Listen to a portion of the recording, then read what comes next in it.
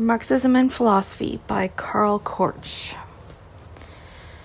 Until very recently, neither bourgeois nor Marxist thinkers had much appreciation of the fact that the relation between Marxism and philosophy might pose a very important theoretical and practical problem.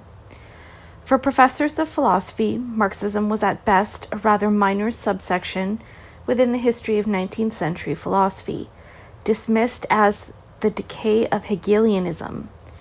But Marxists, as well, tended not to lay great stress on the philosophical side of their theory, although for quite different reasons.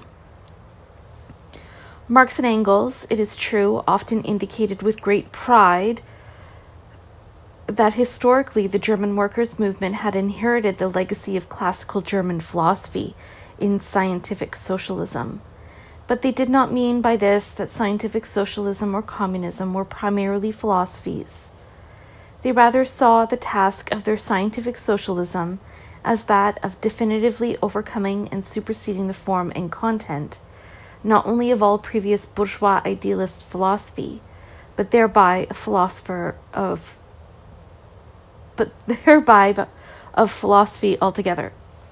Later, I shall have to explain in more detail what, according to the original conception of Marx and Engels, the nature of this supersession was or was intended to be.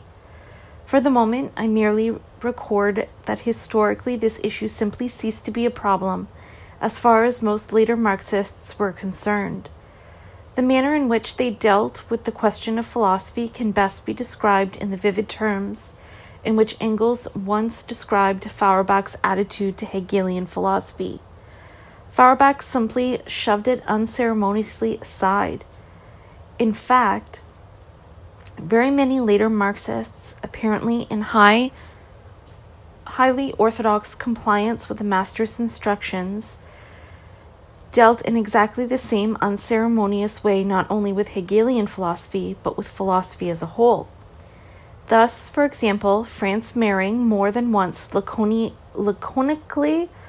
described his own orthodox Marxist position on the question of philosophy by saying that he accepted the rejection of all philosophic fantasies, which was the precondition for the masters, Marx and Engels' immortal accomplishments.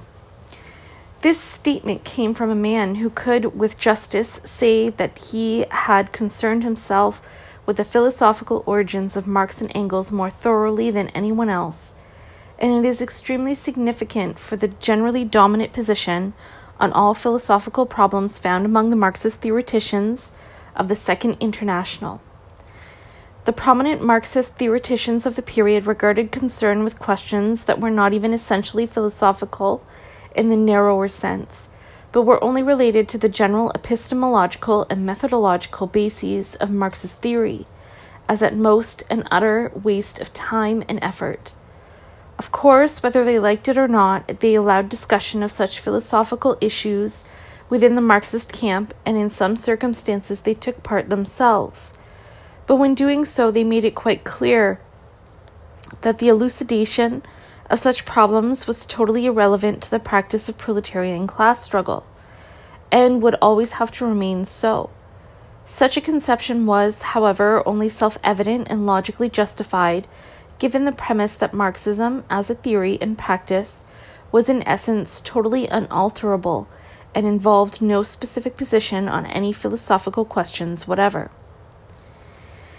This meant that it was not regarded as impossible, for example, for a leading Marxist theoretician to be a follower of Arthur Schopenhauer in his private philosophical life. During that period, therefore, however great the contradictions between Marxist and bourgeois theory were in all other respects, on this one point there was an apparent agreement between the two extremes. Bourgeois professors of philosophy reassured each other that Marxism had no philosophical content of its own, and thought they were saying something important against it. Orthodox Marxists also reassured each other that their Marxism by its very nature had nothing to do with philosophy, and thought they were saying something important in favor of it. There was yet a third trend that started from the same basic position, and throughout this period it was the only one to concern itself somewhat more thoroughly with the philosophical side of socialism. It consisted of those philosophizing socialists of various kinds who saw their task as that of supplementing the Marxist system with ideas from Kultur philosophy, or with notions from Kant, Ditskin, or Mach, or other philosophies. Yet precisely because they thought that the Marxist system needed philosophical supplements, they made it quite clear that in their eyes, too, Marxism in itself lacked philosophical content. Nowadays, it is rather easy to show that this purely negative conception of the relation between Marxism and philosophy, which we have shown to be held in apparent unanimity by bourgeois scholars as well as by orthodox Marxists, arose in both cases from a very superficial and incomplete analysis of historical and logical development. However, the conditions under which they both came to this conclusion in part diverge greatly, and so I want to describe them separately. It will then be clear that in spite of the great difference between the motives on either side, the two sets of causes do coincide in one crucial place. Among bourgeois scholars in the second half of the 19th century, there was a total disregard of Hegel's philosophy, which coincided with a complete incomprehension of the relation of philosophy to reality and of theory to practice, which constituted the living principle of all philosophy and science in Hegel's time. On the other hand, Marxists simultaneously tended in exactly the same way increasingly to forget the original meaning of the dialectical principle. Yet it was this that the two young Hegelians, Marx and Engels, when they were turning away from Hegel in the 1840s, had quite deliberately rescued from German idealist philosophy and transferred to the materialist conception of history and society. First, I shall summarize the reasons why, since the middle of the 19th century, bourgeois philosophers and historians have progressively abandoned the dialectical conception of the history of philosophy, and why they have therefore been incapable of adequately analyzing and presenting the independent essence of Marxist philosophy and its significance within the general development of 19th century philosophy.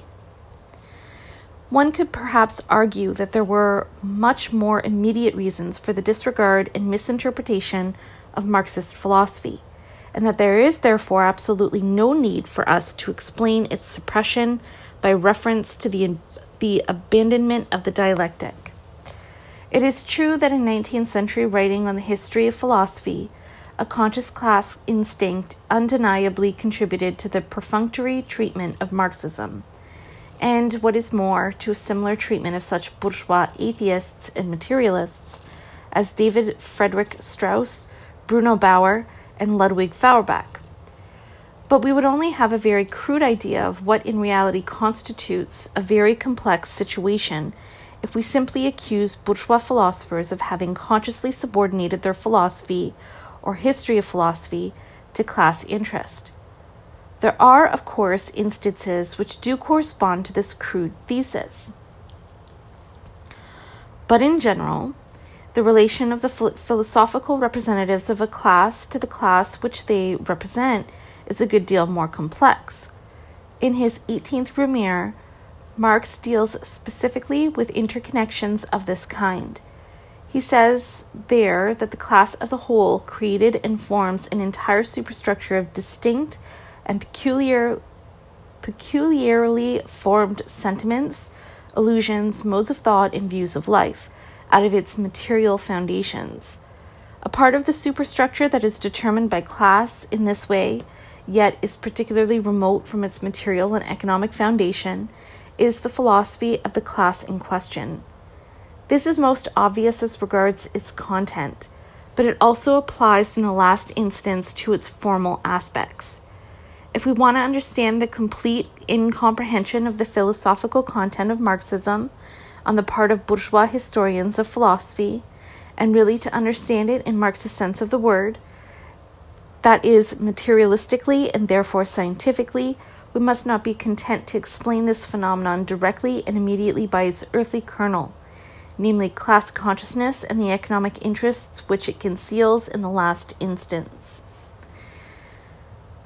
Our task is to show in detail the mediations of the process whereby even those bourgeois philosophers and historians who sincerely try to investigate pure truth with the greatest objectivity are bound completely to overlook the philosophical content of Marxism, or are only able to interpret it in an adequate and superficial way.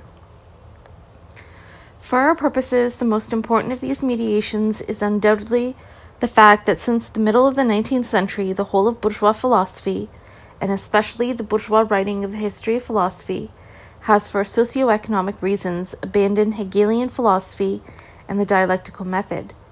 It has returned to a method of philosophy and of writing the history of philosophy, which renders it almost impossible for it to make anything philosophical out of a phenomenon like Marxist scientific socialism. In the normal presentations of the history of the 19th century philosophy, which emanate from bourgeois authors, there is a gap at a specific point which can only be overcome in a highly artificial manner, if at all. These historians want to present the development of philosophical thought in a totally ideological and hopelessly undialectical way, as a pure process of the history of ideas. It is therefore impossible to see how they can find a rational explanation for the fact that by the 1850s, Hegel's grandiose philosophy had virtually no followers left in Germany and was totally misunderstood soon afterwards, whereas as late as the 1830s, even its greatest enemies, Schopenhauer or Herbert, were unable to escape its overpowering intellectual influence. Most of them did not even try to provide such an explanation, but were instead content to note in their annals the disputes following Hegel's death under the utterly negative rubric of the decay of Hegelianism. Yet the content of these disputes were very significant, and they were also, by today's standards, of an extremely high formal philosophical level. They took place between the various tendencies of Hegel's school, the right, the center, and the different tendencies of the left, especially Strauss, Bauer, Feuerbach, Marx, and Engels. To close this period, these historians of philosophy simply set a kind of absolute end to the Hegelian philosophic movement. They then begin the 1860s with a return to Kant, Helmholtz, Zeller, Liebman, Lang, which appears as a new epoch of philosophical development, without any direct connection to anything else. This kind of history of philosophy has three great limitations, two of which can be revealed by a critical revision that itself remains more or less completely within the realm of the history of ideas. Indeed, in recent years, more thorough philosophers, especially Dilthey and his school, have considerably expanded the limited perspective of normal histories of philosophy in these two respects. These two limits can therefore be regarded as having been overcome in principle, although in practice they have survived to this day and will presumably continue to do so for a very long time. The third limit, however, cannot in any way be surpassed from within the realm of the history of ideas. Consequently, it has not yet been overcome even in principle by contemporary bourgeois historians of philosophy. The first of these three limits is in the bourgeois history of philosophy during the second half of the 19th century can be characterized as a purely philosophical one. The ideologues of the time did not see that the ideas contained in a philosophy can live on, not only in philosophies, but equally well in positive sciences and social practice, and that this process precisely began on a large scale with Hegel's philosophy. The second limit is a local one, and was most typical of German professors of philosophy in the second half of the last century. These worthy Germans ignored the fact that there were other philosophers beyond the boundaries of Germany. Hence, with a few exceptions, they quite failed to see that the Hegelian system, although pronounced dead in Germany for decades, had continued to flourish in several foreign countries, not only in its content, but also as a system and a method. In the development of the history of philosophy over recent decades, these first two limits to its perspective have in principle been overcome, and the picture painted above of the standard histories of philosophy since 1850 has of late undergone considerable improvement. However, bourgeois philosophers and historians are quite unable to overcome a third limitation on their historical outlook.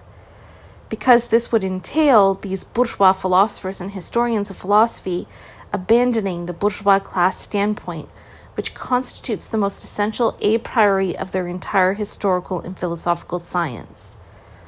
For what appears as the purely ideal development of philosophy in the 19th century can in fact only be fully and essentially grasped by relating it to the concrete historical development of bourgeois society as a whole. It is precisely this relation that bourgeois historians of philosophy, at their present stage of development, are incapable of studying scrupulously and impartially. This explains why right up to the present day certain phases of the general development of philosophy in the 19th century have had to remain transcendent for these bourgeois historians of philosophy. It also explains why there are still certain curious blank patches on the maps of contemporary bourgeois histories of philosophy, already described in connection with the end of the Hegelian movement in the 1840s and the empty space after it, before the reawakening of philosophy in the 1860s. It also becomes intelligible why bourgeois histories of philosophy today no longer have any coherent grasp even of a period of German philosophy whose concrete essence they previously had succeeded in understanding. In other words, neither the development of philosophical thought after Hegel, nor the preceding evolution of philosophy from Kant to Hegel can be understood as a mere chain of ideas. Any attempt to understand the full nature and meaning of this whole later period, normally referred to in history books as the epoch of German idealism, will fail hopelessly so long as certain connections that are vital for its whole form and course are not registered, or are registered only superficially or belatedly. These are the connections between the intellectual movement of the period and the revolutionary movement that was contemporary with it. In Hegel's History of Philosophy and other works, there are passages describing the nature of the philosophy of his immediate predecessors, Kant, Fichte, and Schelling, which are valid for the whole period of so-called German idealism, including its crowning conclusion, the Hegelian system itself. They are also applicable to the later conflicts in the 1840s between the various Hegelian tendencies. Hegel wrote that in the philosophic systems of this fundamentally revolutionary epoch, revolution was lodged and expressed as if in the very form of their thought. Hegel's accompanying statements make it quite clear that he was not talking of what contemporary bourgeois historians of philosophy like to call a revolution in thought. A nice, quiet process that takes place in the pure realm of the study and far away from the crude realm of real struggles. The greatest thinker introduced by bourgeois society in its revolutionary period regarded a revolution in the form of thought as an objective component of the total social process of a real revolution. Only two peoples, the German and the French, despite or precisely because of their contrasts, took part in this great epoch of world history, whose deepest essence is grasped by the philosophy of history. Other nations took no inward part in it. Their governments and peoples merely played a political role. This principle swept Germany as thought, spirit, and concept. In France, it was unleashed in effective reality. What reality there was in Germany, however, appeared as a violent result of external conditions and as a reaction to them. A few pages further on, when presenting the philosophy of Kant, Hegel returns to the same theme. Rousseau already placed the absolute in freedom. Kant possesses the same principle, only in a more theoretical version. The French regard it from the point of view of will, for they have a proverb, Il a la tête près du bonheur. He is hot-headed. France has a sense of reality, of accomplishment, because ideas there are translated more directly into action. Consequently, men there have applied themselves practically to reality. However much freedom in itself is concrete, In France, it was applied to reality in an undeveloped and abstract form. And to establish abstraction in reality is to destroy that reality. The fanaticism of freedom, when the people took possession of it, became terrible. In Germany, the same principle aroused the interest of consciousness, but was only developed in a theoretical manner. We have all kinds of commotions within us and about us, but through them all the German head prefers to let its sleeping cap sit quietly where it is and silently carries on its operations beneath it. Immanuel Kant was born in Königsberg in 1724, and so on. These passages from Hegel affirm a principle which renders intelligible the innermost nature of this great period of world history. The dialectical relation between philosophy and reality. Elsewhere, Hegel formulated this principle in a more general way, when he wrote that every philosophy can be nothing but its own epoch comprehended in thought. Essential in any event for a real understanding of the development of philosophical thought, this axiom becomes even more relevant for a revolutionary period of social revolution or social evolution. Indeed, it is exactly this that explains the fate which irresistibly overtook the further development of philosophy and the historical study of philosophy by the bourgeois class in the 19th century. In the middle of the 19th century, this class ceased to be revolutionary in its social practice, and by an inner necessity, it thereby also lost the ability to comprehend in thought the true dialectical interrelation of ideas and real historical developments, above all of philosophy and revolution. In social practice, the revolutionary development of the bourgeoisie declined and halted in the middle of the 19th century. This process found its ideological expression in the apparent decline and end of philosophical development, on which bourgeois historians dwell to this day. A typical example of this kind of thinking is the comment of Uberweg and Heinz, who begin the relevant section of their book by saying that philosophy found itself at this time in a state of general exhaustion and increasingly lost its influence on cultural activity. According to Uberweg, this sad occurrence was due primarily to tendencies of psychological revulsion, whereas all external moments had only a secondary effect. This famous bourgeois historian of philosophy explains the character of these tendencies of psychological revulsion to himself and his readers as follows. People became tired of both inflated idealism and of metaphysical speculation, and wanted spiritual nourishment that had more substance to it. The philosophic developments of the 19th century appear at once in a totally different form. Even from the standpoint of the history of ideas, a more adequate one, if they are tackled resolutely and thoroughly with a dialectical method, even in the undeveloped and only partly conscious form in which Hegel used it. In other words, in the form of Hegel's idealist dialectic as opposed to Marx's materialistic dialectic. Viewed in this perspective, the revolutionary movement in the realm of ideas, rather than abating and finally ceasing in the 1840s, merely underwent a deep and significant change of character. Instead of making an exit, classical German philosophy, the ideological expression of the revolutionary movement of the bourgeoisie, made a transition to a new science which henceforward appeared in the history of ideas as the general expression of the revolutionary movement of the proletariat. The theory of scientific socialism, first founded and formulated by Marx and Engels in the 1840s. Bourgeois historians of philosophy have hitherto either entirely ignored this essential and necessary relation between German idealism and Marxism, or they have only conceived and presented it inadequately and incoherently. To grasp it properly, it is necessary to abandon the normal abstract and ideological approach of modern historians of philosophy for an approach that need not be specifically Marxist, but is just straightforwardly dialectical in the Hegelian and Marxist sense.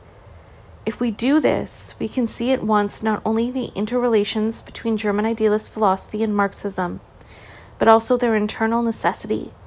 Since the Marxist system is the theoretical expression of the revolutionary movement of the proletariat, and German idealist philosophy is the theoretical expression of the revolutionary movement of the bourgeoisie, they must stand intelligently and historically, i.e., ideologically, in the same relation to each other as the revolutionary movement of the proletariat as a class stands to the revolutionary movement of the bourgeoisie in the realm of social and political practice.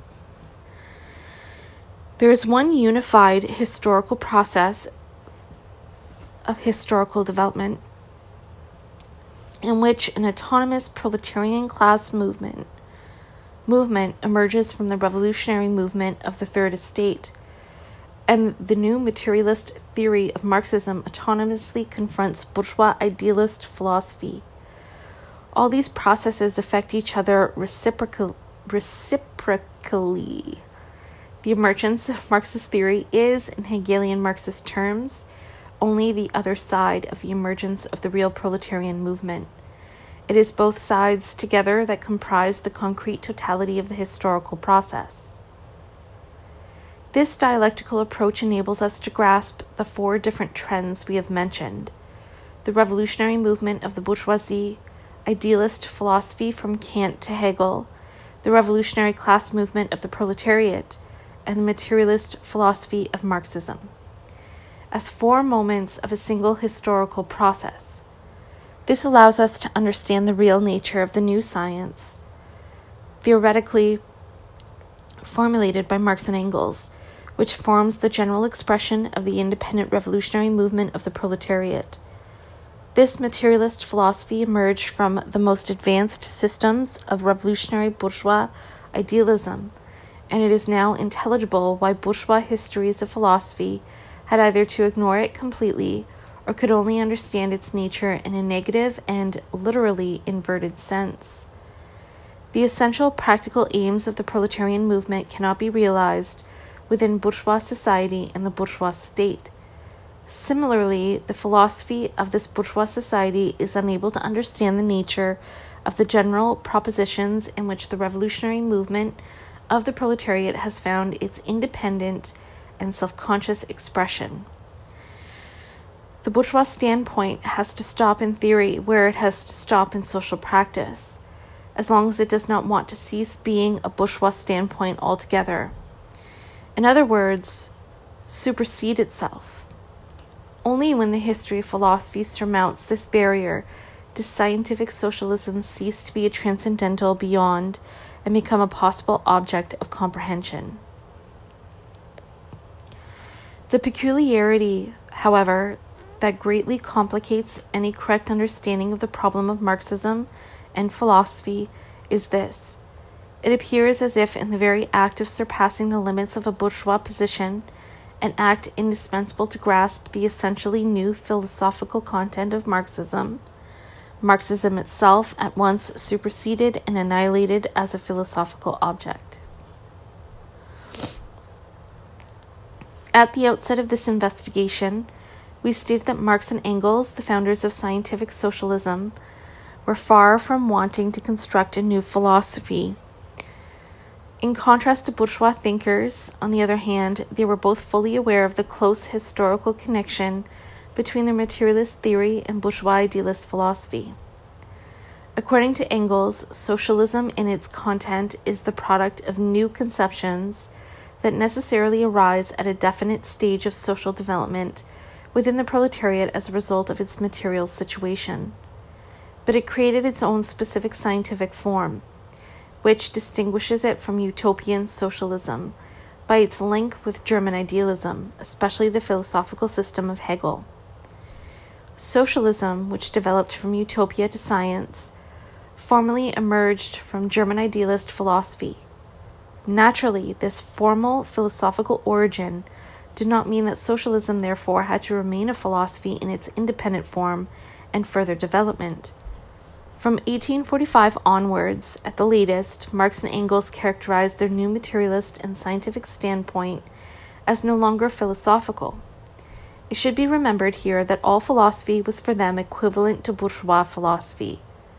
but it is precisely the significance of this equation of all philosophy with bourgeois philosophy that needs to be stressed. For it involves much the same relationship as that of Marxism and the state.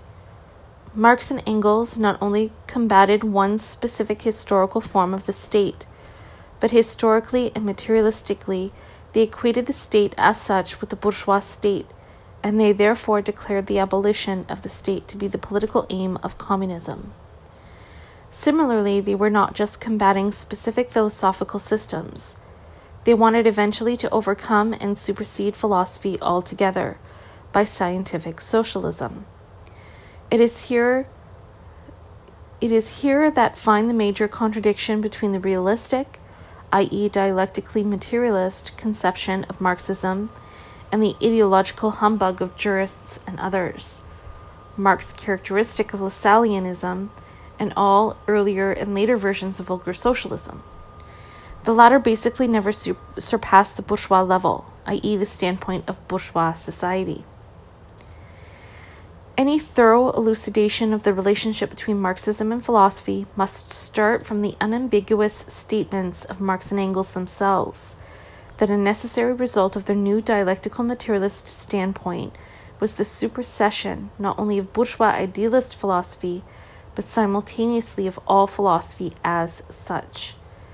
It is essential not to obscure the fundamental significance of this Marxist attitude towards philosophy by regarding the whole dispute as a purely verbal one, implying that Engels simply bestowed a new name on certain epistemological principles known in Hegelian terminology as the philosophical aspect of sciences, which were substantially preserved in the materialist transformation of the Hegelian dialectic.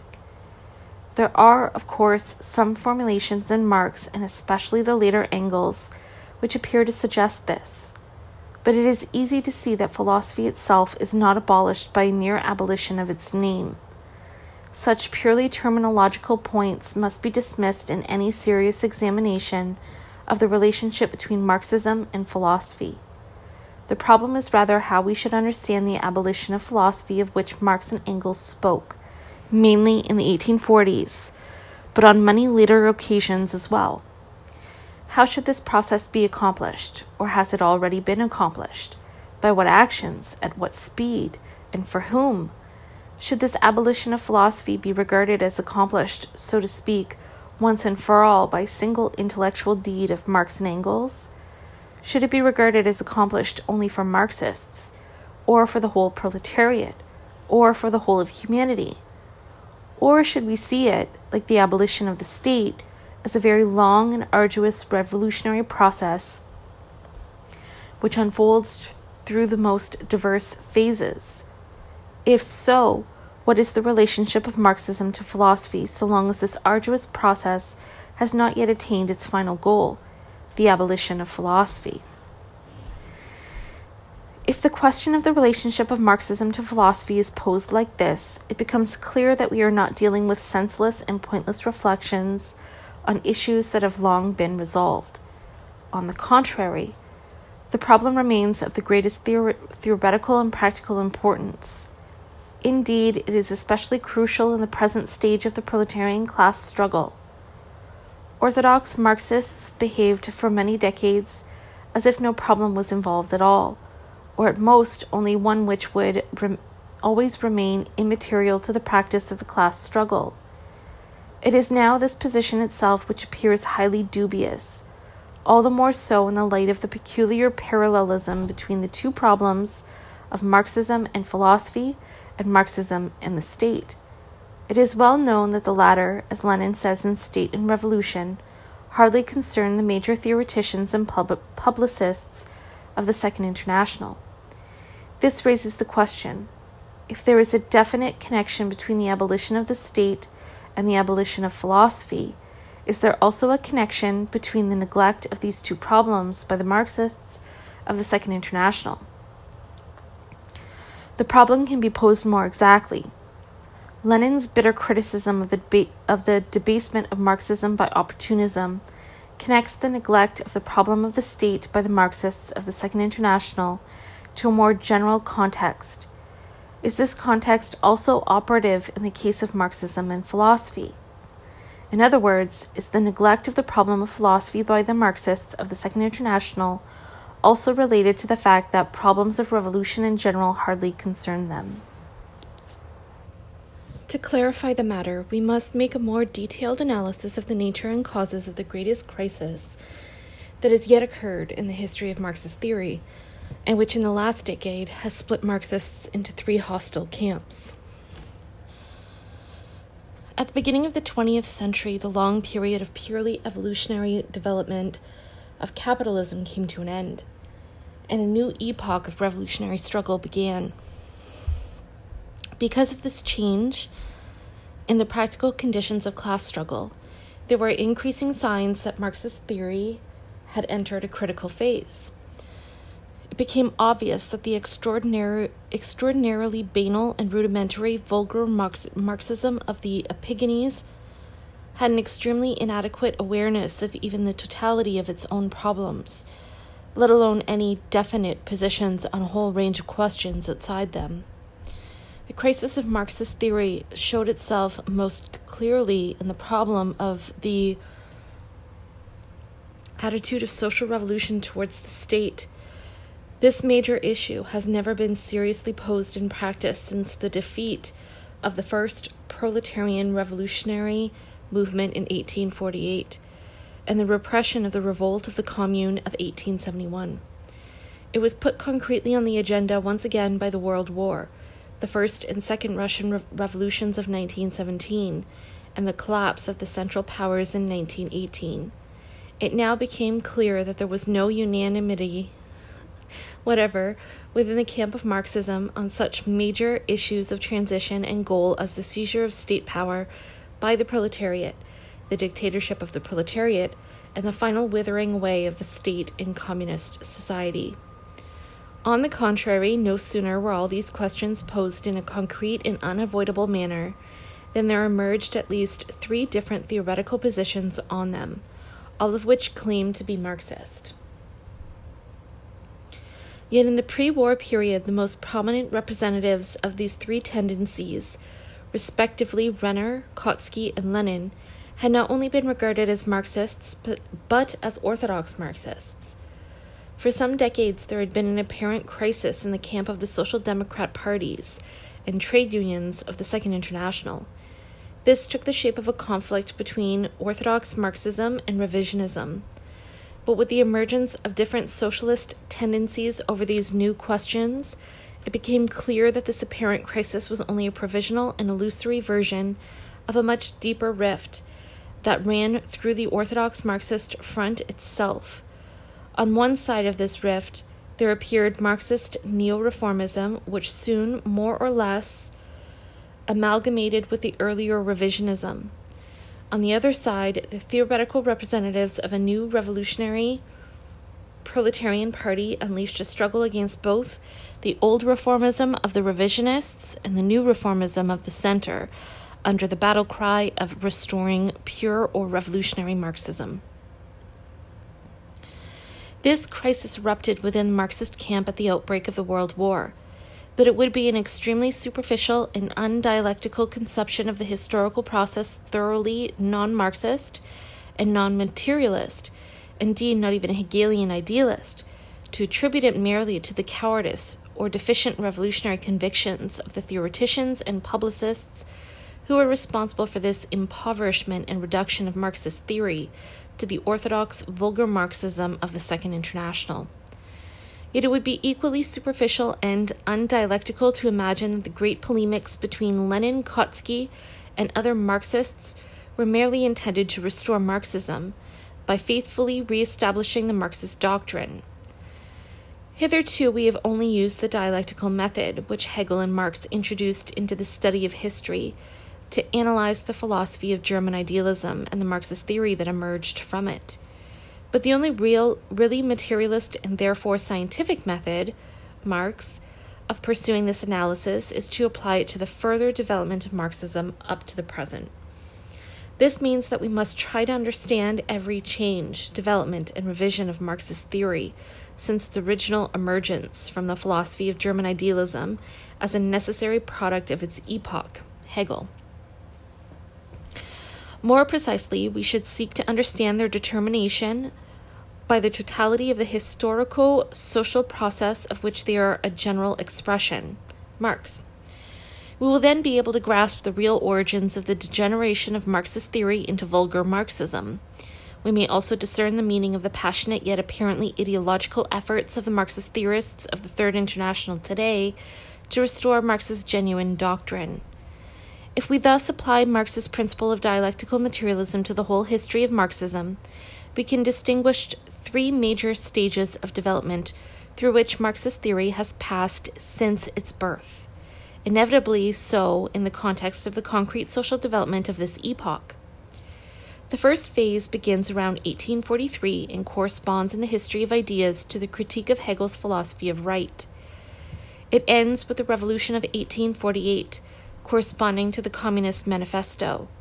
The second phase begins with the bloody suppression of the Parisian proletariat in the Battle of June 1848 and the resultant crushing of all the working classes' organizations and dreams of emancipation in a period of feverish industrial activity, moral degeneration, and political reaction, as Marx masterfully describes it in his inaugural address of 1864.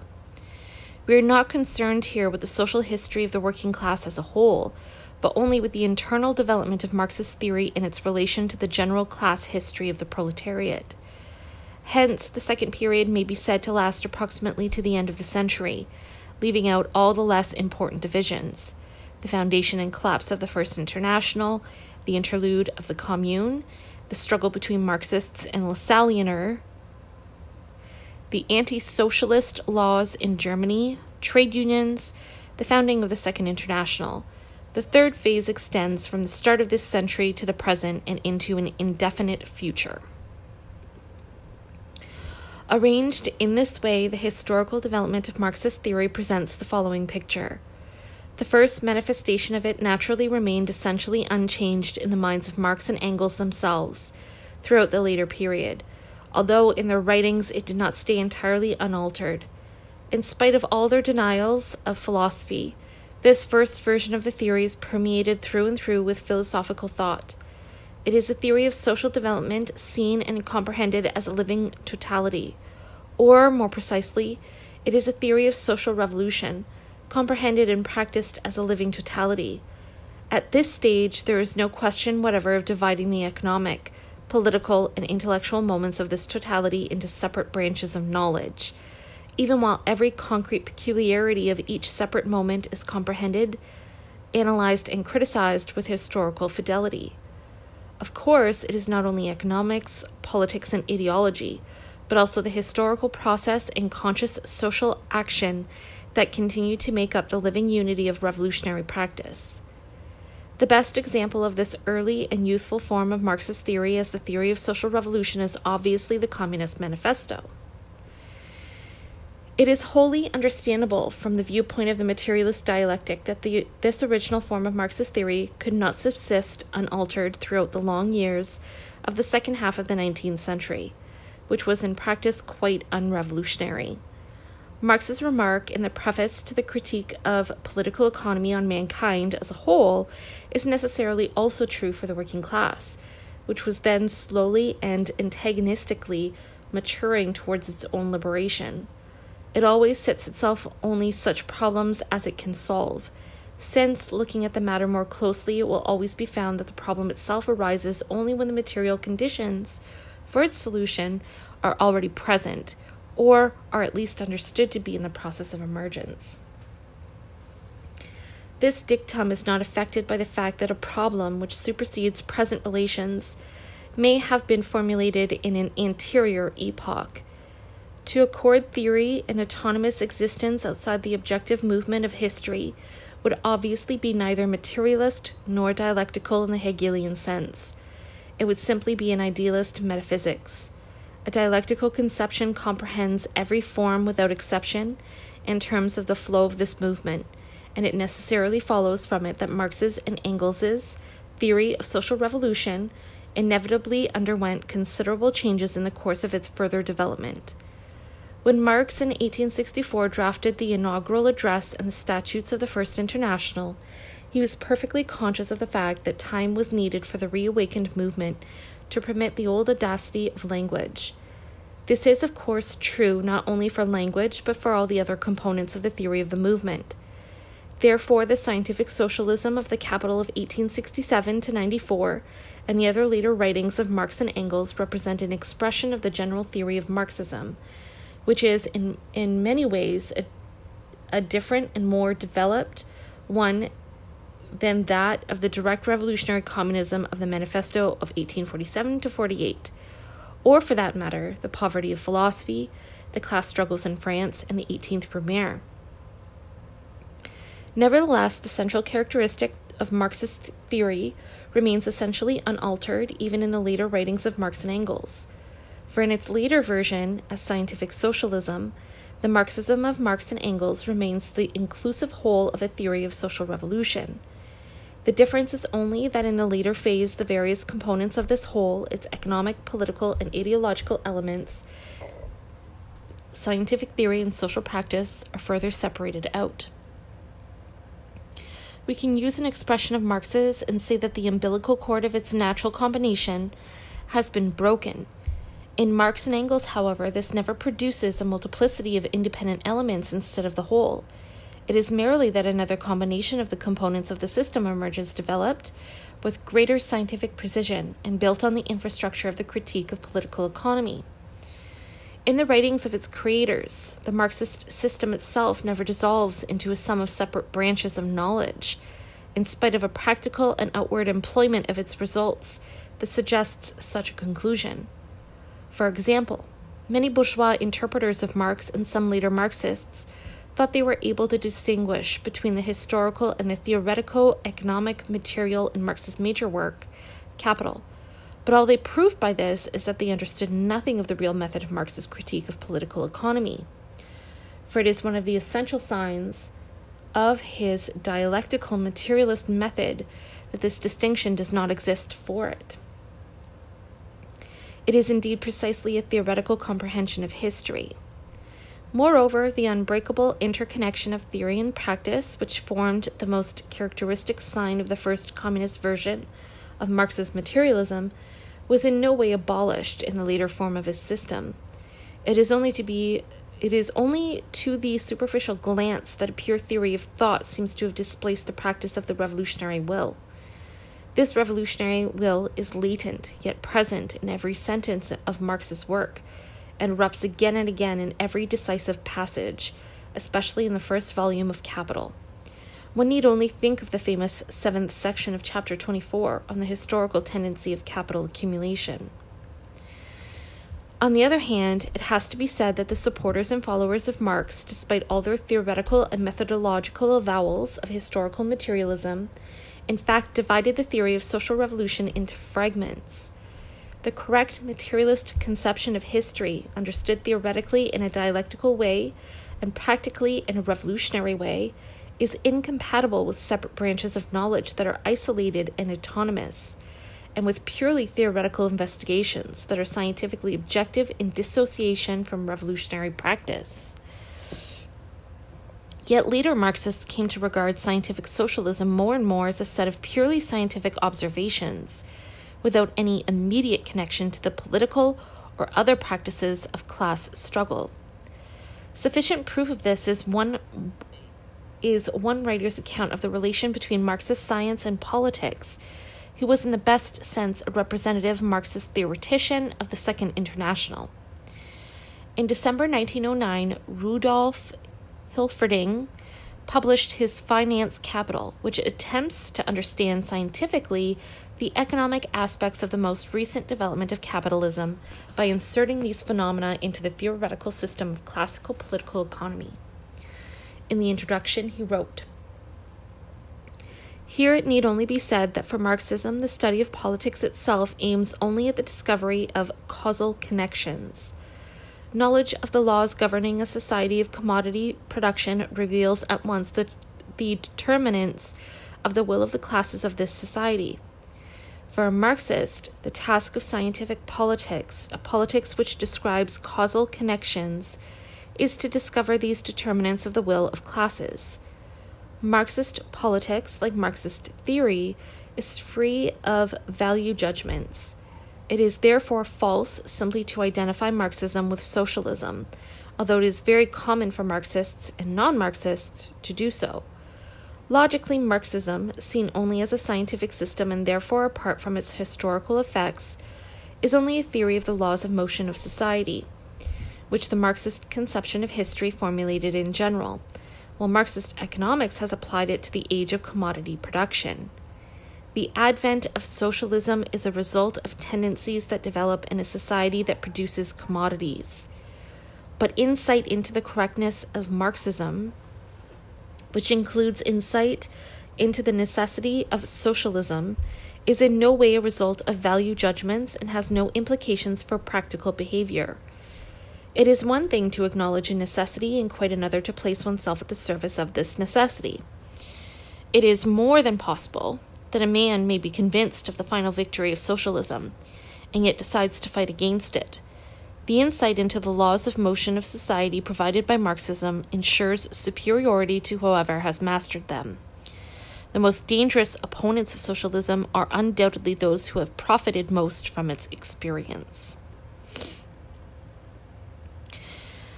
So, according to Hilferding, Marxism is a theory which is logically scientific, objective, and free science without value judgments.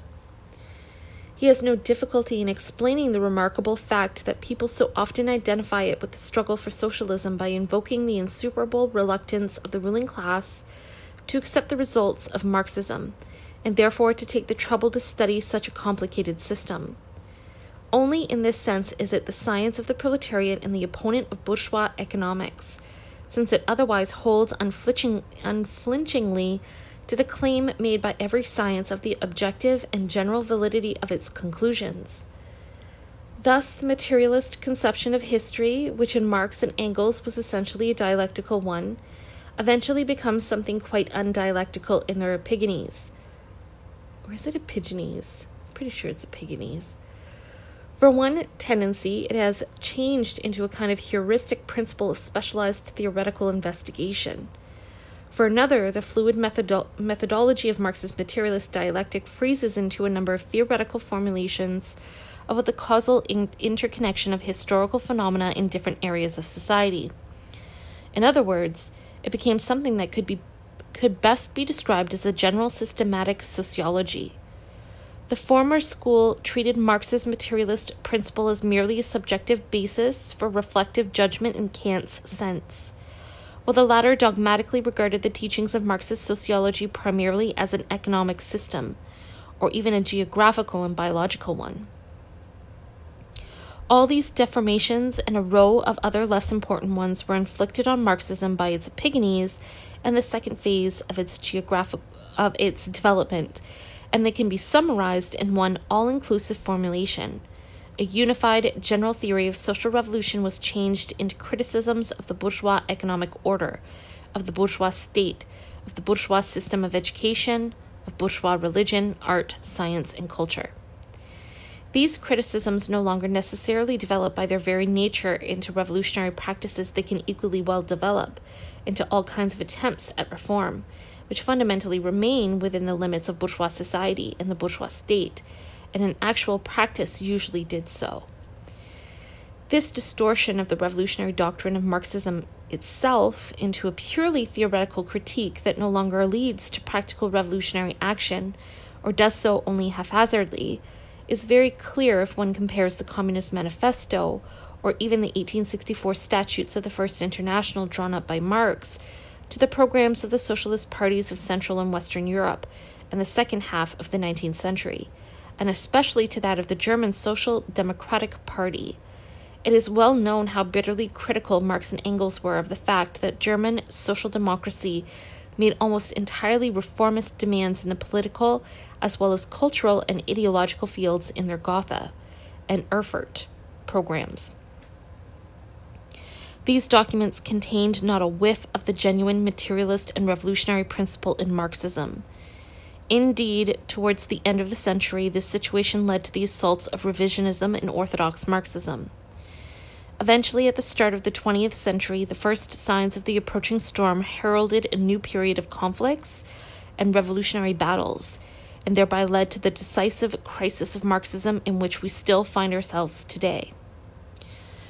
Both processes may be seen as necessary phases of a total ideological and material development, once it is understood that the decline of the original Marxist theory of social revolution into a theoretical critique of society without any revolutionary consequences is for dialectical materialism a necessary expression of parallel changes in the social practice of the proletarian struggle. Revisionism appears as an attempt to express in the form of a coherent theory the reformist character acquired by the economic struggles of the trade unions and the political struggles of the working class parties under the influence of altered historical conditions.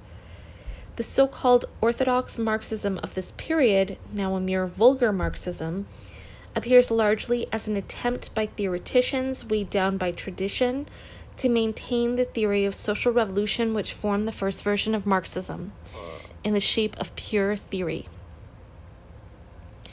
This theory was wholly abstract and had no practical consequences.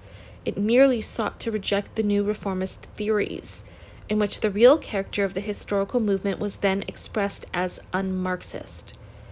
This is precisely why, in a new revolutionary period, it was the orthodox Marxists of the Second International who were inevitably the least able to cope with such questions as the relation between the state and proletarian revolution. The revisionists at least possessed a theory of the relationship of the working people to the state, although this theory was in no way a Marxist one. Their theory and practice had long since substituted political, social, and cultural reforms within the bourgeois state for a social revolution that would seize, smash, and replace it by the dictatorship of the proletariat. The orthodox Marxists were content to reject this solution to the problems of the transitional period as a violation of the principles of Marxism. Yet with all their orthodox obsession with the abstract letter of Marxist theory, they were unable to preserve its original revolutionary character. Their scientific socialism itself had inevitably ceased to be a theory of social revolution. How did I lose my place? Over a long period, when Marxism was slowly spreading throughout Europe, it had in fact no practical revolutionary task to accomplish. Therefore, problems of revolution had ceased, even in theory, to exist as problems of the real world for the great majority of Marxists, orthodox as well as revisionist. As far as the reformists were concerned, these problems had disappeared completely. But even for the orthodox Marxists, they had wholly lost the immediacy with which the authors of the manifesto had confronted them, and receded into a distant and eventually quite transcendental future. In this period, people became used to pursuing here and now policies, of which revisionism may be seen as the theoretical expression. Officially condemned by party congresses, this revisionism was in the end accepted no less officially by the trade unions. At the beginning of the century, a new period of development put the question of social revolution back on the agenda as a realistic and terrestrial question in all its vital dimensions. There, with purely theoretical orthodox Marxism, till the outbreak of the World War, the officially established version of Marxism in the Second International collapsed completely and disintegrated. This was, of course, an inevitable result of its long internal decay.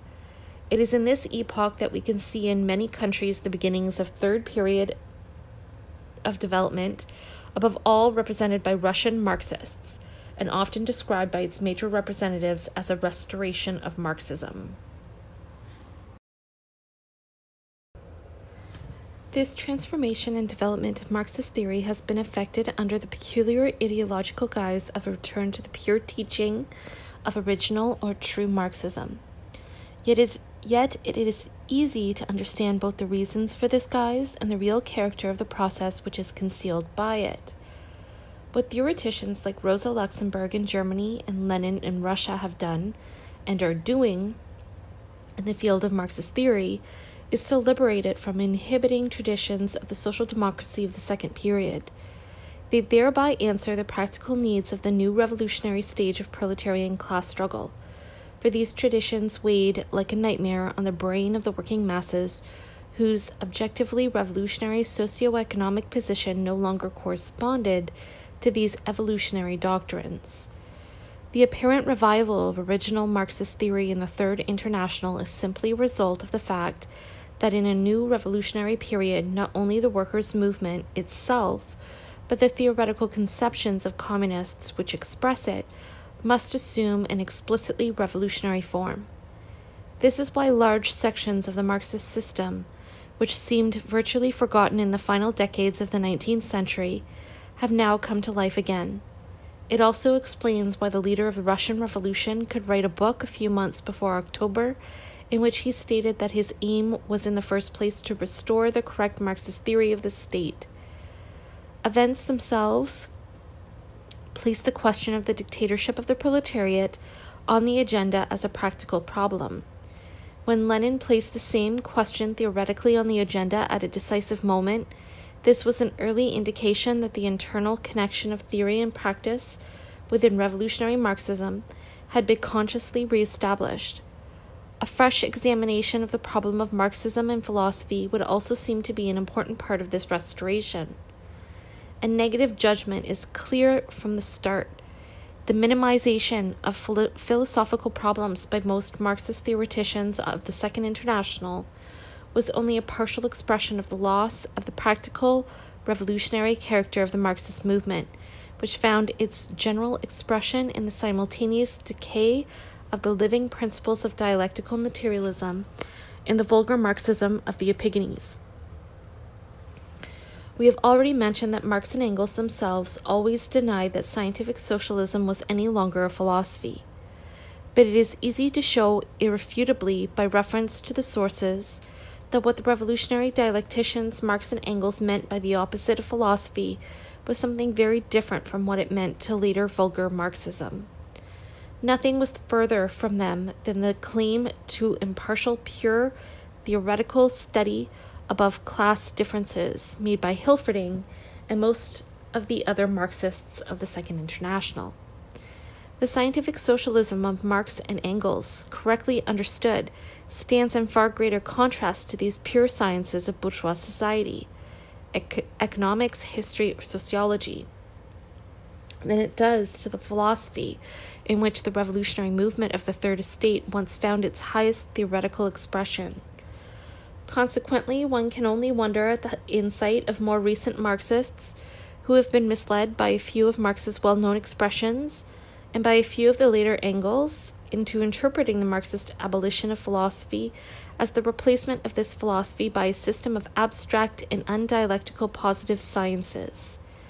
The real contradiction between Marxist scientific socialism and all bourgeois philosophy and sciences consists entirely in the fact that scientific socialism is the theoretical expression of a revolutionary process, which will end with the total abolition of these bourgeois philosophies and sciences, together with the abolition of the material relations that find their ideological expression in them. A re-examination of the problem of Marxism and philosophy is therefore very necessary, even on the theoretical level, in order to restore the correct and full sense of Marxist theory, denatured and banalized by the Epigonies. However, just as in the case of Marxism and the state, this theoretical task really arises from the needs and pressures of revolutionary practice. In the period of revolutionary transition, after its seizure of power, the proletariat must accomplish definite revolutionary tasks in the ideological field, no less than in the political and economic fields, tasks which constantly interact with each other. The scientific theory of Marxism must become again what it was for the authors of the Communist Manifesto, not as a simple return, but as a dialectical development, a theory of social revolution that comprises all areas of society as a totality.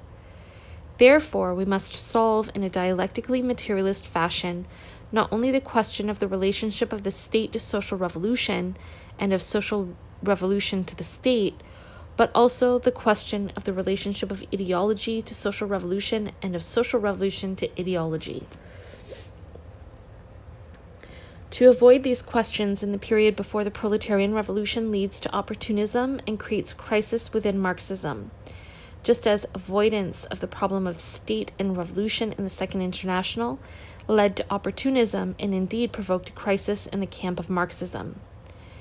To evade a definite stand on these ideological problems of the transition can have disastrous political results in the period after the proletarian seizure of state power, because theoretical vagueness and disarray can seriously impede a prompt and energetic approach to problems that then arise in the ideological field.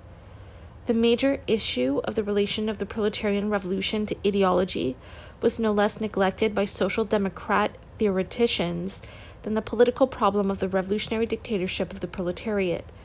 Consequently, in this new revolutionary period of struggle, it must be posed anew, and the correct dialectical and revolutionary conception of original Marxism must be restored. This task can only be resolved by first investigating the problem which led Marx and Engels to the question of ideology. How is philosophy related to the social revolution of the proletariat, and how is the social revolution of the proletariat related to philosophy? An answer to this question is indicated by Marx and Engels themselves and may be deduced from Marx's materialist dialectics. It will lead us on to a larger question.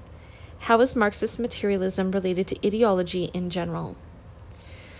What is the relation of the scientific socialism of Marx and Engels to philosophy? None, replies vulgar Marxism. In this perspective, it is precisely the new materialist and scientific standpoint of Marxism which has refuted and superseded the old idealist philosophical standpoint. All philosophical ideas and speculations are thereby shown to be unreal, vacuous fantasies which still haunt a few minds as a kind of superstition, which the ruling class has a concrete material interest in preserving. Once capitalism is overthrown, the remains of these fantasies will disappear at once. One has only to reflect on this approach to philosophy in all its shallowness, as we have tried to do, to realize at once that such a solution to the problem of philosophy has nothing in common with the spirit of Marx's modern dialectical materialism.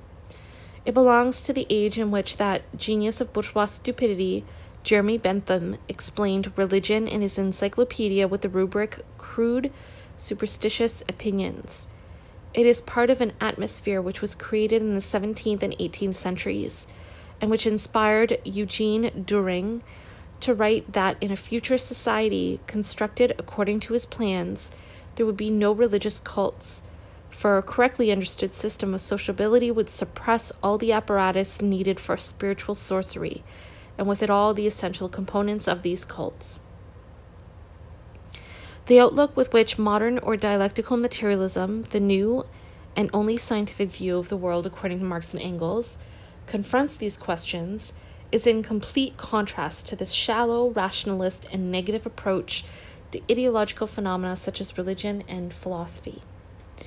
To present this contrast in all its bluntness, one can say, it is essential for modern dialectical materialism to grasp philosophies and other ideological systems in theory as realities, and to treat them in practice as such.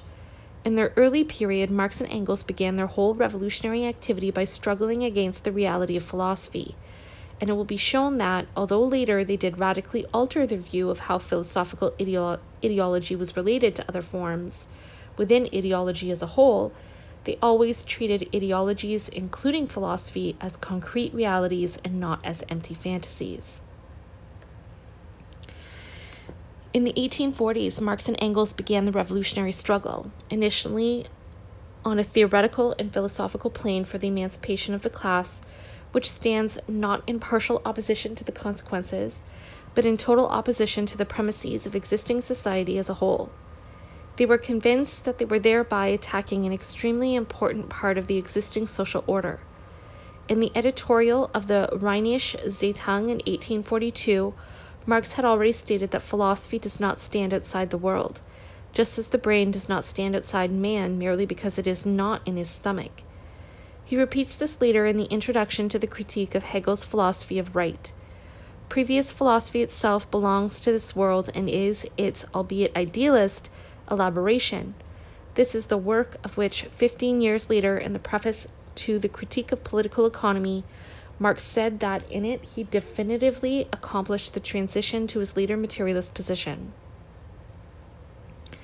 Precisely when Marx, the dialectician, effected this transition from the idealist to the materialist conception, he made it quite explicit that the practically oriented political party in Germany at the time, which rejected all philosophy, was making as big a mistake as the theoretically oriented political party, which failed to condemn philosophy as such. The latter believed that it could combat the reality of the German world from a purely philosophical standpoint, that is, with propositions that were derived in one way or another from philosophy, much as Lassalle was later to do by invoking Fichte. It forgot that the philosophical standpoint itself was part of this dominant German world. But the practically oriented political party was basically trapped by the same limitation, because it believed that the negation of philosophy can be accomplished by turning one's back on philosophy, looking in the opposite direction and mumbling some irritable and banal remarks about it. It too did not regard philosophy as part of German reality. The theoretically oriented party erroneously believed that it could realize philosophy in practice without superseding it in theory. The practically oriented party made a comparable mistake by trying to supersede philosophy in practice without realizing it in theory. In other words, without grasping it as a reality. It is clear in what sense Marx and Engels, who underwent an identical development at the same time, as he and Marx often later explained, had now really surpassed the merely philosophical standpoint of his student days. But one can also see how this process itself still had a philosophical character. There are three reasons why we can speak of a surpassal of the philosophical standpoint. First, Marx's theoretical standpoint here is not just partially opposed to the consequences of all existing German philosophy, but is in total opposition to its premises. For both Marx and Engels, this philosophy was always more than sufficiently represented by Hegel. Second, Marx is opposed not just to philosophy, which is only the head or ideal elaboration of the existing world, but to this world as a totality. Third, and most importantly, this opposition is not just theoretical, but is also practical and active. The philosophers have only interpreted the world. Our task is to change it, announces the last of the theses on Feuerbach. Nevertheless, this general surpassal of the purely philosophical standpoint still incorporates a philosophical character.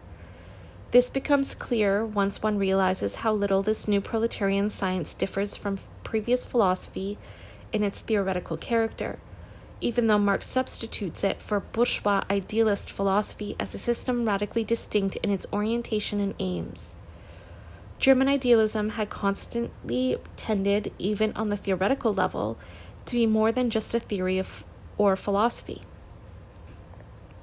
This is comprehensible in the light of its relation to the revolutionary movement of the bourgeoisie, discussed above, and will be studied further in a later work. This tendency was typical of Hegel's predecessors, Kant, Schelling, and especially Fichte. Although Hegel himself, to all appearances, reversed it, he too in fact allotted philosophy a task that went beyond the realm of theory and became, in a certain sense, practical. This task was not, of course, to change the world, as it was for Marx, but rather to reconcile reason as a self-conscious spirit with reason as an actual reality, by means of concepts and comprehension. German idealism from Kant to Hegel did not cease to be philosophical when it affirmed this universal role, which is anyway what is colloquially thought to be the essence of any philosophy. Similarly, it is incorrect to say that Marxist materialist theory is no longer philosophical merely because it has an aim that is not simply theoretical, but is also a practical and revolutionary goal.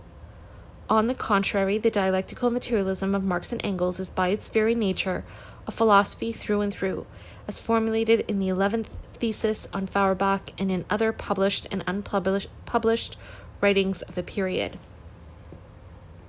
It is a revolutionary philosophy whose task is to participate in the revolutionary struggles waged in all spheres of society against the whole of the existing order by fighting in one specific area, philosophy. Eventually, it aims at the concrete abolition of philosophy as part of the abolition of bourgeois social reality as a whole, of which it is an ideal component. In Marx's words, philosophy cannot be abolished without being realized. Thus, just when Marx and Engels were progressing from Hegel's dialectical idealism to dialectical materialism, it is clear that the abolition of philosophy did not mean for them its simple rejection. Even when their later positions are under consideration, it is essential to take it as a constant starting point that Marx and Engels were dialecticians before they were materialists. The sense of their materialism is distorted in a disastrous and irreparable manner if one forgets that Marxist materialism was dialectical from the very beginning. It always remained a historical and dialectical materialism in contrast to Feuerbach's abstract scientific materialism and all other abstract materialisms, whether earlier or later, bourgeois or vulgar Marxist. In other words, it was a materialism whose theory comprehended the totality of society and history, and whose practice overthrew it.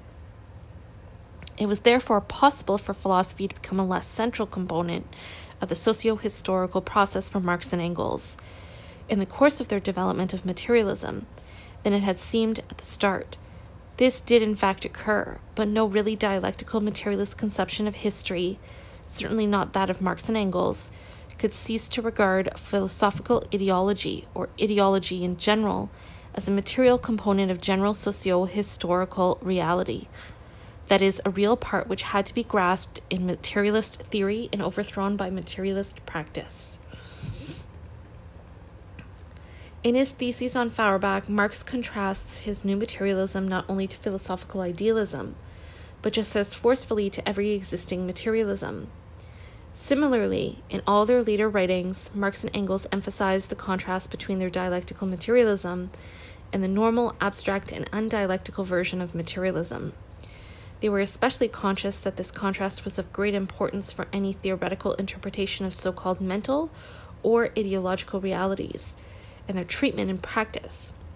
Discussing mental representations in general and the method necessary for a concrete and critical history of religion in particular, Marx states, "It is in fact much easier to uncover the earthly kernel within nebulous religious ideas through analysis than it is to do the opposite, to see how these heavenly forms develop out of actual concrete relations."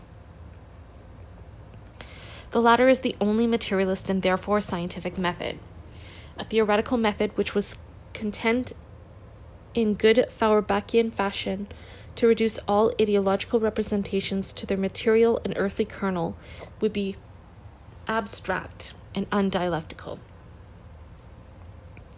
A revolutionary practice combined to direct action against the terrestrial kernel of nebulous religious ideas and unconcerned with overthrowing and superseding these ideologies themselves, I have hiccups, would be no less so. When vulgar Marxism adopts this abstract and negative attitude to the reality of ideologies, it makes exactly the same mistake as those proletarian theoreticians, past and present, who use the Marxist thesis of the economic determination of legal relations, state forms, and political action to argue that the proletariat can and should confine itself to direct economic action alone. It is well known that Marx strongly attacked tendencies of this kind in his polemics against Proudhon and others. In different phases of his life, wherever he came across views like this, which still survive in contemporary syndicalism, Marx always emphasized that this transcendental underestimation of the state and political action was completely unmaterialist. It was therefore theoretically inadequate and practically dangerous. This dialectical conception of the relationship of economics to politics became such an unalterable part of Marxist theory that even the vulgar Marxists of the Second International were unable to deny that the problem of the revolutionary transition existed, at least in theory, although they ignored the problem in practice. No orthodox Marxist could even in principle have claimed that a theoretical and practical concern with politics was unnecessary for Marxism. This was left to the syndicalists, some of whom invoke Marx, but none of whom have ever claimed to be orthodox Marxists. However, many good Marxists did adopt a theoretical and practical position on the reality of ideology, which was identical to that of the syndicalists. These materialists are with Marx in condemning the syndicalist refusal of political action and in declaring that the social movement must include the political movement. They often argue against anarchists that even after the victorious proletarian revolution, and in spite of all the changes undergone by the bourgeois state, politics will long continue to be a reality. Yet these very people fall straight into the anarcho-syndicalist transcendental underestimation of ideology when they are told that intellectual struggle in the ideological field cannot be replaced or eliminated by the social movement of proletariat alone, or by its social and political movements combined. Even today, most Marxist theoreticians conceive of the efficacy of so-called intellectual phenomena in a purely negative, abstract, and undialectical sense, when they should analyze this domain of social reality with the materialist and scientific method molded by Marx and Engels. Intellectual life should be conceived in union with social and political life, and social being and becoming, in the widest sense, as economics, politics, or law, should be studied in union with social consciousness in its many different manifestations, as a real yet also ideal or ideological component of the historical process in general. Instead, all consciousness is approached with totally abstract and basically metaphysical dualism, and declared to be a reflection of the one really concrete and material developmental process, on which it is completely dependent, even if relatively independent, still dependent in the last instance. Given this situation, any theoretical attempt to restore what Marx regarded as the only scientific dialectical materialist conception and treatment of ideological realities inevitably encounters even greater theoretical obstacles than an attempt to restore the correct Marxist theory of the state. The distortion of Marxism by the Epigones in the question of the state and politics merely consisted in the fact that the most prominent theoreticians of the Second International never dealt concretely enough with the most vital political problems of the revolutionary transition.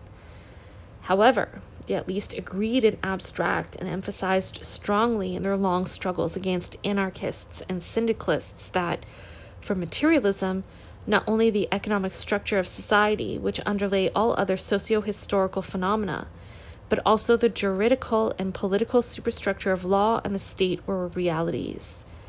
Consequently, they could not be ignored or dismissed in an anarcho-syndicalist fashion. They had to be overthrown in reality by a political revolution. In spite of this, many vulgar Marxists to this day have never, even in theory, admitted that intellectual life and forms of social consciousness are comparable realities. Quoting certain statements by Marx and especially Engels, they simply explain away the intellectual, ideological structures of society as a mere pseudo-reality which only exists in the minds of ideologues, as error, imagination, and illusion, devoid of a genuine object at any rate. Devoid of a genuine object. At any rate, this is supposed to be true for all the so-called higher ideologies. For this conception, political and legal representatives may have an ideological and unreal character, but they are at least related to something real, the institutions of law and the state, which comprise the superstructure of the society in question.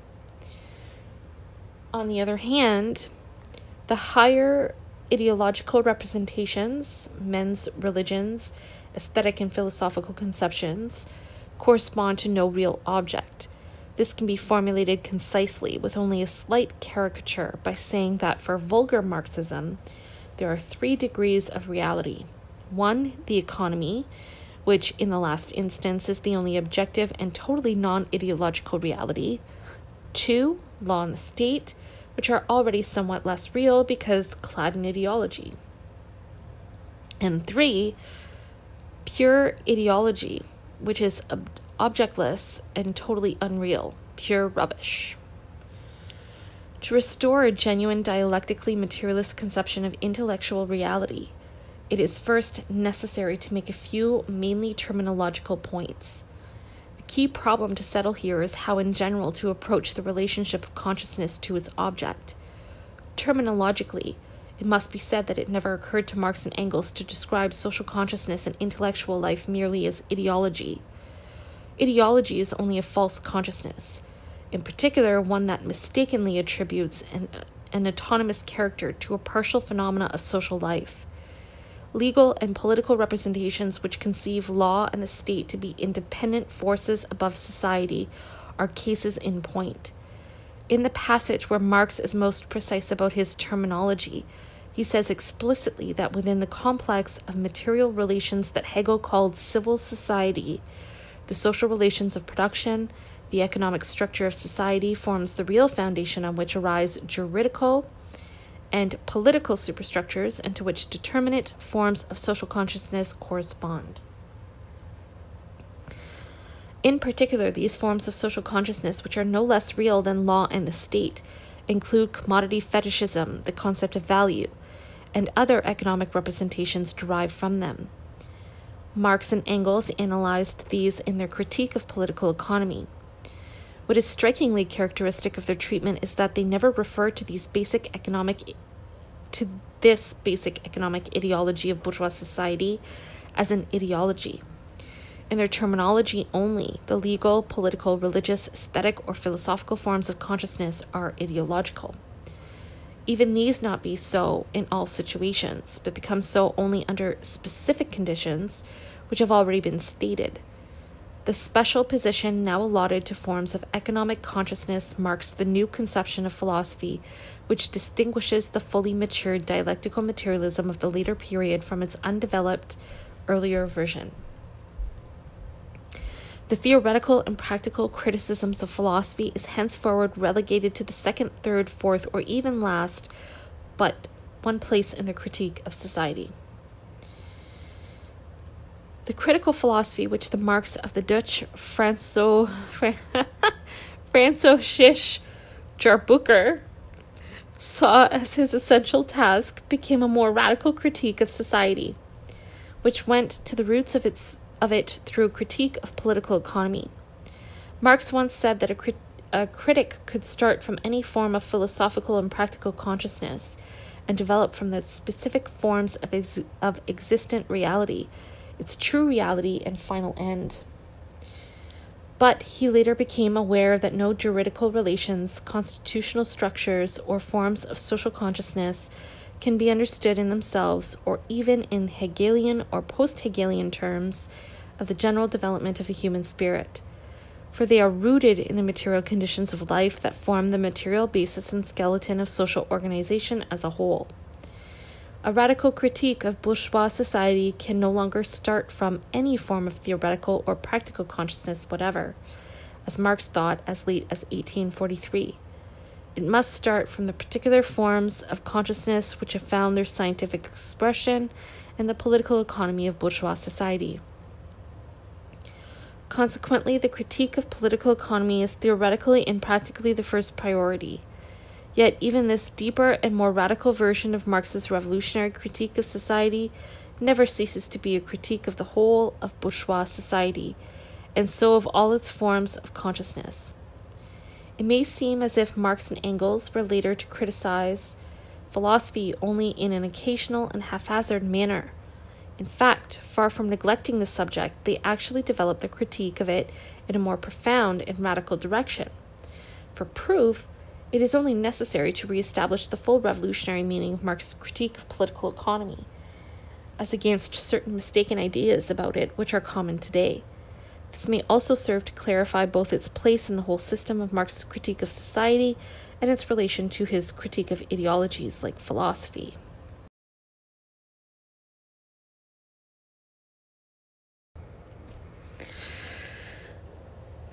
It is generally accepted that the critique of political economy, the most important theoretical and practical component of the Marxist theory of society, includes not only a critique of the material relations of production of the capitalist epoch, but also of its specific forms of social consciousness. Even the pure and impartial scientific science of vulgar Marxism acknowledges this.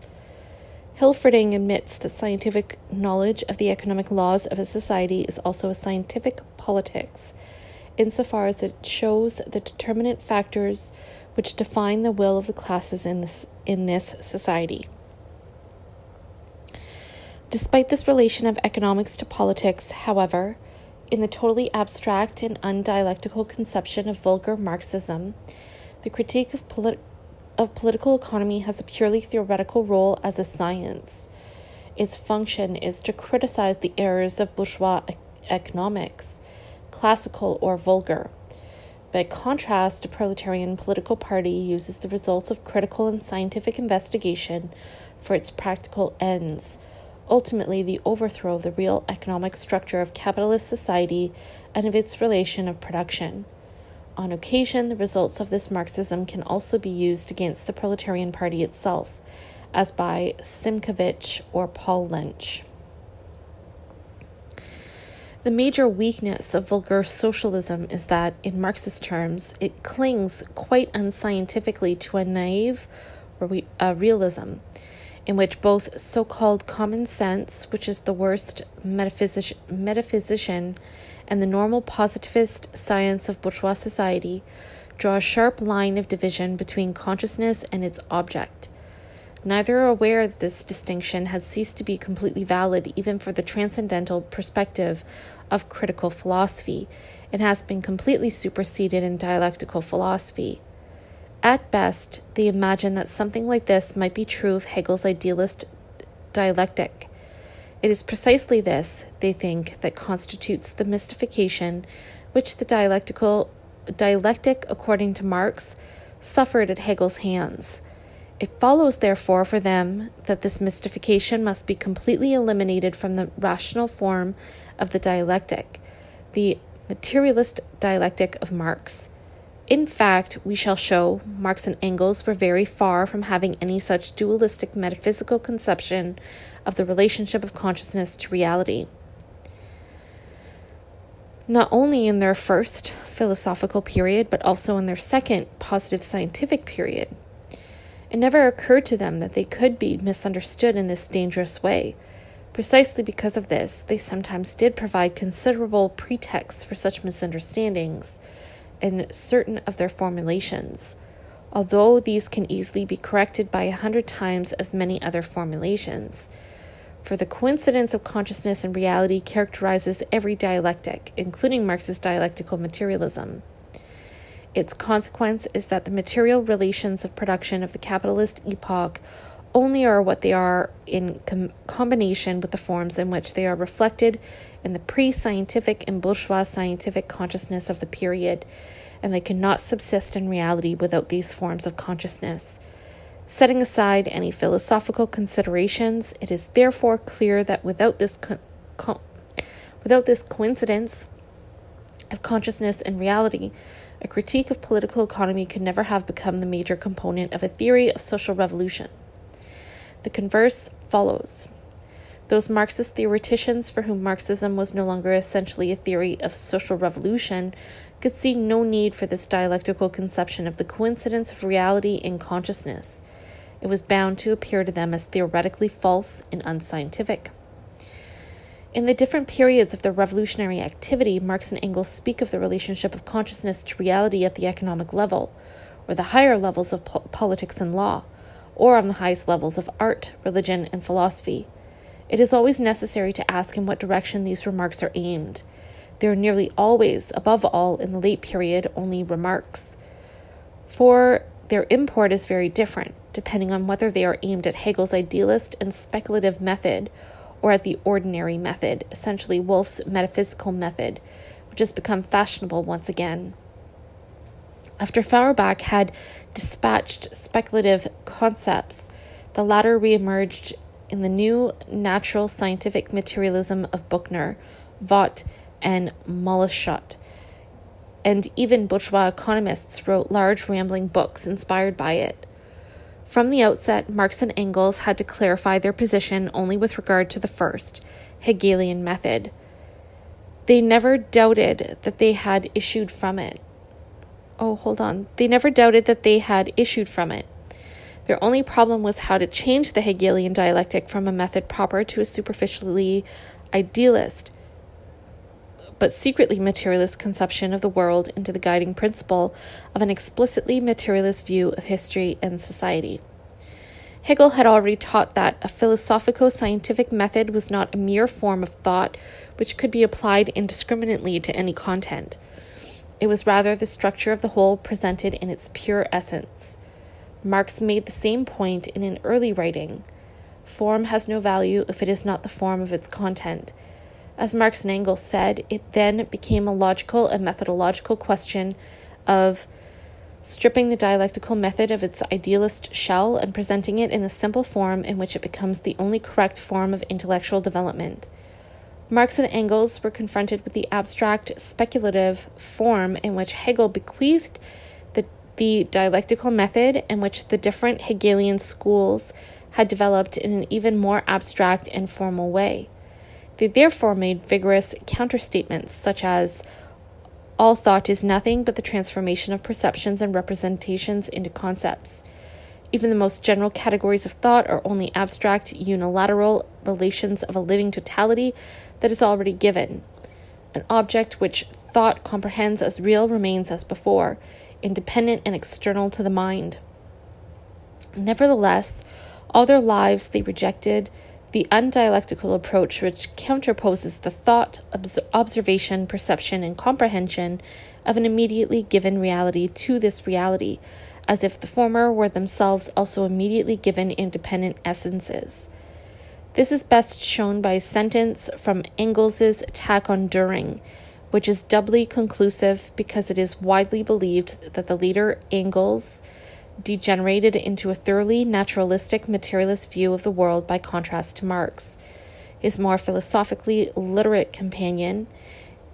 It is precisely in one of his last writings that Engels, in the same breath as he describes thought and consciousness as products of the human brain and man himself as a product of nature, also unambiguously protests against the whole naturalistic outlook which accepts consciousness and thought as something given, something straightforwardly opposed to being and to nature. The method of Marx and Engels is not that of an abstract materialism, but of a dialectical materialism. It is therefore the only scientific method. For Marxism, pre-scientific, extra-scientific, and scientific consciousness no longer exist over and against the natural and, above all, social historical world. They exist within this world as a real and objective component of it, if also an ideal one. This is the first specific difference between the materialist dialectic of Marx and Engels and Hegel's idealist dialectic. Hegel said that the theoretical consciousness of an individual could not leap over his own epoch, the world of his time. Nevertheless, he inserted the world into philosophy far more than he did philosophy into the world. This first difference between the Hegelian and Marxist dialectic is very closely related to a second one. As early as 1844, Marx wrote in The Holy Family, "Communist workers well know that property, capital, money, wage labor, and such like, far from being idealist fantasies, are highly practical and objective products of their own alienation. They must be transcended in a practical and objective way so that man can become man, not only in thought and in consciousness, but in his social being and in his life." This passage states with full materialist clarity that, given the unbreakable interconnection of all real phenomena in bourgeois society as a whole, its forms of consciousness cannot be abolished through thought alone. These forms can only be abolished in thought and consciousness by a simultaneous practical objective overthrow of the material relations of production themselves, which have hitherto been comprehended through these forms. This is also true of the highest forms of social consciousness, such as religion, and of medium levels of social being and consciousness, such as the family. This consequence of the new materialism is implied in the critique of Hegel's philosophy of right, and is explicitly and comprehensively developed in the Theses on Feuerbach, which Marx wrote in 1845 to clarify his own ideas. The question of whether objective truth corresponds to human thought is not a theoretical question, but a practical one. Man must prove the truth, that is, the reality, the power, and the immanence of his thought, in practice. The dispute about the reality or unreality of thought, isolated from practice, is purely scholastic. It would be a dangerous misunderstanding to think that this means that criticism in practice merely replaces criticism in theory. Such an idea merely replaces the philosophical abstraction of pure theory with an opposite anti-philosophical abstraction of an equally pure practice. It is not in human practice alone, but only in human practice and in the comprehension of this practice, that Marx as a dialectical materialist locates the rational solution of all mysteries that lure theory into mysticism. The translation of the dialectics from its mystification by Hegel to the rational form of Marx's materialist dialectic essentially means that it has become the guiding principle of a single theoretical, practical, and critical revolutionary activity. It is a method that is by its very nature critical and revolutionary. Even in Hegel, the theoretical was essentially contained in the practical. One must not imagine that man thinks on the one hand and wills on the other, that he has thought in one pocket and will in another. This would be a vacuous notion. For Hegel, the practical task of the concept and its thinking activity, in other words, philosophy, does not lie in the domain of ordinary practical human and sensuous activity. It is rather to grasp what is, for that which is reason. By contrast, Marx concludes the self-clarification of his own dialectical method with the 11th thesis on Feuerbach. The philosophers have only interpreted the world. It is now a question of changing it. This does not mean, as the Epigones imagine, that all philosophy is shown to be mere fantasy. It only expresses a categorical rejection of all theory, philosophical or scientific, that is not at the same time practice, real, terrestrial, immanent, human and sensuous practice, and not the speculative activity of the philosophical idea that basically does nothing but comprehend itself. Theoretical criticism and practical overthrow are here inseparable activities, not in any abstract sense, but as a concrete and real alteration of the concrete and real world of bourgeois society. Such is the most precise expression of the new materialist principle of the scientific socialism of Marx and Engels. We have now shown the real consequences of the dialectical materialist principle for our Marxist conception of the relationship of consciousness to reality. By the same token, we have shown the error of all abstract and undialectical conceptions found among various kinds of vulgar Marxists in their theoretical and practical attitudes to so-called intellectual reality. Marx's dictum is true not just of forms of economic consciousness in the narrower sense, but all forms of social consciousness. They are not mere chimeras, but highly objective and highly practical social realities, and consequently must be abolished in a practical and objective manner. The naively metaphysical standpoint of sound bourgeois common sense considers thought independent of being and defines truth as the correspondence of thought to an object that is external to it and mirrored by it. It is only this outlook that can sustain the view that all forms of economic consciousness, the economic conceptions of a pre-scientific and unscientific consciousness, as well as scientific economics itself, have an objective meaning because they correspond to a reality, the material relations of production which they comprehend, whereas all higher forms of representation are merely objectless fantasies, which will automatically dissolve into their essential nullity after the overthrow of the economic structure of society and the abolition of its juridical and political superstructure. Economic ideas themselves only appear to be related to the material relations of production of bourgeois society in the way an image is related to the object it reflects. In fact, they are related to them in the way that a specific, particularly defined part of a whole is related to the other parts of this whole. Bourgeois economics belongs with the material relations of production to bourgeois society as a totality. This totality also contains political and legal representations in their apparent objects, which bourgeois politicians and jurists, the ideologues of private property, treat in ideologically inverted manner as autonomous essences. Finally, it also includes the higher ideologies of the art, religion, and philosophy of bourgeois society. If it seems that there are no objects which these representations can reflect, correctly or incorrectly, this is because economic, political, or legal representations do not have particular objects which exist independently either, isolated from the other phenomena of bourgeois society. To counterpose such objects to these representations is an abstract and ideological bourgeois procedure. They merely express bourgeois society as a totality in a particular way, just as do art, religion, and philosophy. Their ensemble forms the spiritual structure of bourgeois society, which corresponds to its economic structure, just as its legal and political superstructure corresponds to this same basis. All these forms must be subjected to the revolutionary social criticism of scientific socialism, which embraces the whole of social reality. They must be criticized in theory and overthrown in practice, together with the economic, legal, and political structures of society, and at the same time as them. Just as political action is not rendered unnecessary by the economic action of a revolutionary class, so intellectual action is not rendered unnecessary by either political or economic action. On the contrary, it must be carried through to the end in theory and practice, as revolutionary scientific criticism and agitational work before the seizure of state power by the working class, and as scientific organization and ideological dictatorship after the seizure of state power. If this is valid for intellectual action against the forms of consciousness which define bourgeois society in general, it is especially true of philosophical action.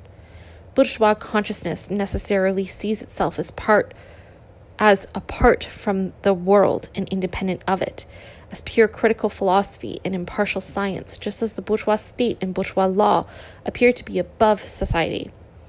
This consciousness must be philosophically fought by the revolutionary materialistic dialectic, which is the philosophy of the working class. This struggle will only end when the whole of existing society and its economic basis have been totally overthrown in practice, and this consciousness has been totally surpassed and abolished in theory. Philosophy cannot be abolished without being realized.